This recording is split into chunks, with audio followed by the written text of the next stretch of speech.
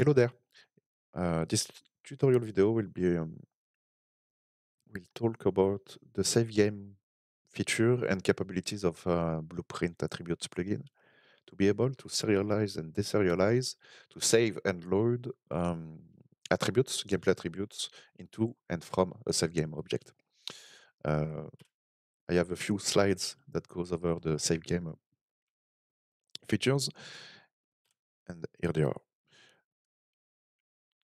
The usual flow to implement such a thing is to use a save game object.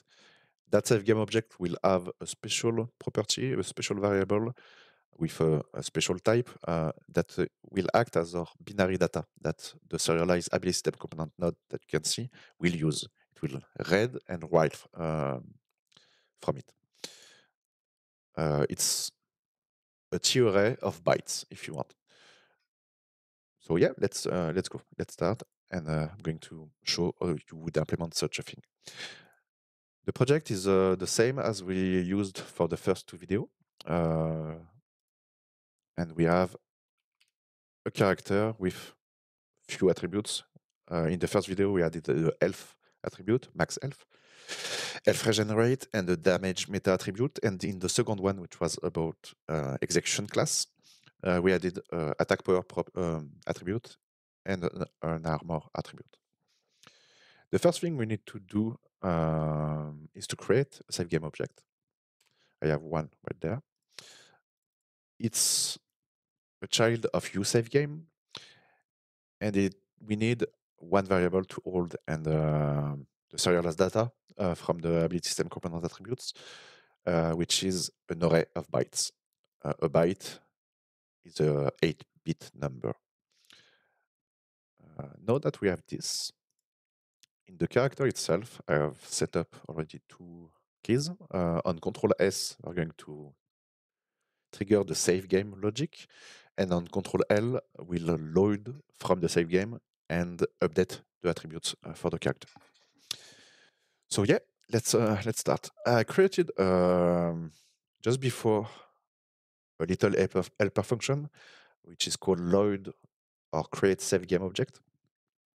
All it does is it checks if we have a save game object already. If we don't, it's going to create a save game and return it as a result. If we have, it's going to load from the slot, cast to the correct BP save game the correct type, and return it as a return value for the function. And if I look maybe at the documentation, the usual flow and what we're going to demonstrate right there follows this flow, this typical flow. So you would use this to either load or create a new save game object on Control S when you want to save, just to be able to get back the binary data variable that you can pass into this node, serialized ability system component. It's a method, a static method from a Blueprint function library provided by the plugin, where you pass in the binary data you want to write to, the ability system component you want to read the attributes from. You make sure that the boolean is saving set to true in this case. Once this node runs, the binary data is updated into the same game object, and we can call this method from the engine to save game to slot. It's going to serialize all the attributes in the ability system component into a file that you could then find in the saved directory under your project folder, save directory, and save game subfolder. On load, we do something really similar. We check if the save game exists, because if we don't have one, we can't load it from there. If we don't, we just print string out. If we have, we load the save game from slot, cast to the correct type, just to get back the binary data again. And this time we call the exact same method, but we make sure that is saving boolean is false. This will dictate if we serialize or deserialize, if we write to the archive or if we load back from it. In this case, when we load, the binary data would be filled with the previous snapshot we have saved. It would write the attributes and update their base and current value. So yeah, that's pretty much it. Let's demonstrate in game and in the editor how it would look. The first thing we need, let's start with the save logic on Control S. We'll need the save slot name. I have one variable right there already filled up. It's called save. Its default value is save test. Then we need, since we already have the save game object of the correct type, we can get back the binary data variable and make sure that now we can use serializability system component, which comes from the plugin itself. It needs the ability system component we want to serialize, the binary data. Okay. Once we run this node, the save game object and its variable is updated, and we can then use save game to slot. Make sure that we use the same slot name.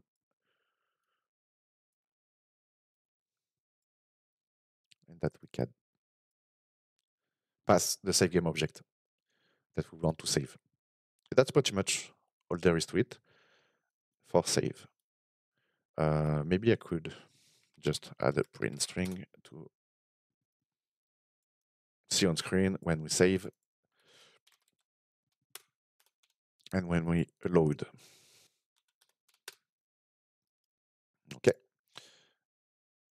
Once we have that, maybe I could show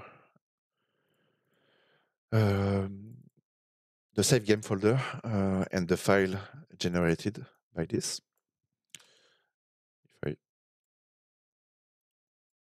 It would be, that's the project folder in the save game saved directory. You would have a save games folder once you save something. And if I load in game, it Control S. For now, it's not really visible in game, but we have a save game object and file.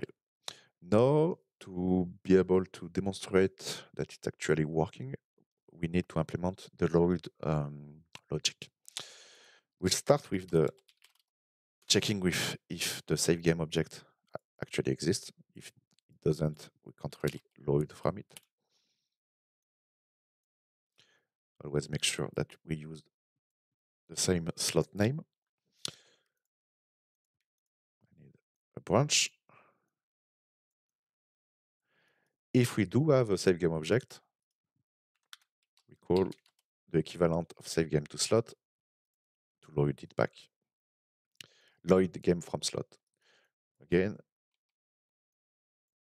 same slot name. Once we have it, since the return value is a usave game, we need to cast it down to our specific type where we can get back the binary data and call actually the exact same method as we did for save, but this time we make sure that is saving boolean is set to false. It will tweak, it will change the way if we save into it or load from the archive. In this case, if the is saving boolean is false, it's going to read from the binary data we have saved before and update the system component attributes we have if we have them granted. Yeah, so that's pretty much all we need. That's the very most, I would say, basic setup for save. If you need to handle multiple actors, it would be a bit more involved.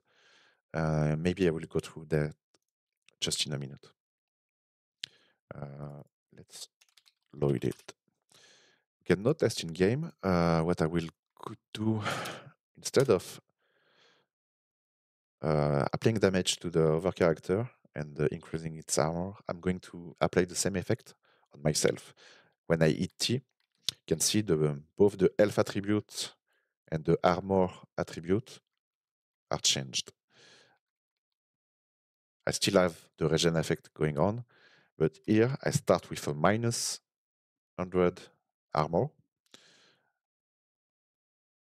If I hit S right now, we add the health at 15, the armor at 80. One thing I should probably not forget to is to, because it's pretty important, you need to mark the attributes you want to save as a save game property. Here you can do this with this checkbox. So I want health and maybe just armor. If I don't do that, the attribute won't get serialized into the save game object. And let's do it again. I'm going to apply some damage to myself, increase the armor to, let's say, 80. I will hit Control S at 10. Yep, I have saved the state of the ability system component and its attributes, just the attributes. And now if I hit play again, we start at minus 100 for the armor.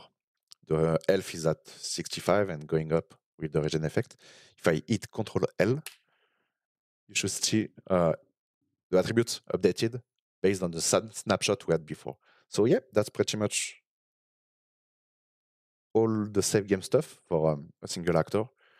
You can think of this setup as when you save something for the attributes, it's kind of like a snapshot that you store as a save game file, and you can load it later.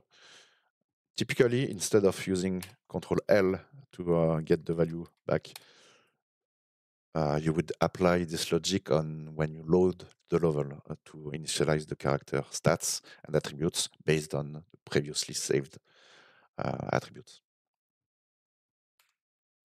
Thanks for watching.